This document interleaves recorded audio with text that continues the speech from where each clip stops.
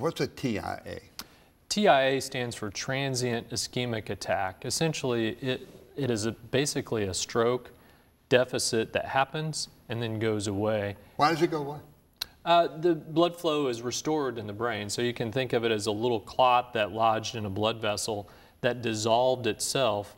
The blood vessel opens up, starts feeding the brain, and the function comes back. Traditionally, a TIA lasts less than 24 hours.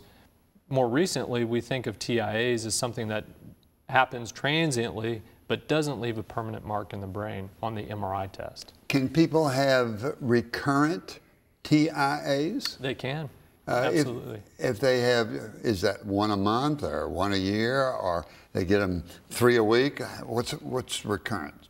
Well, it differs in different people. I think one thing that's important is if you're having recurrent TIAs, if you have one day and 2 days later you have another one and the next day another one, the sequence of TIAs I think is important, because what it essentially means is you could have a stroke very, very soon after a TIA happens. Increased incidence of having the big stroke after people have TIAs? Exactly. What are the symptoms of a TIA? Symptoms of a TIA are identical to the symptoms you would have for stroke. The only difference is it's transient. It doesn't stay there. It goes away usually within 15 minutes, an hour and a half, 2 hours. So somebody may have signs of a stroke. It's recognized.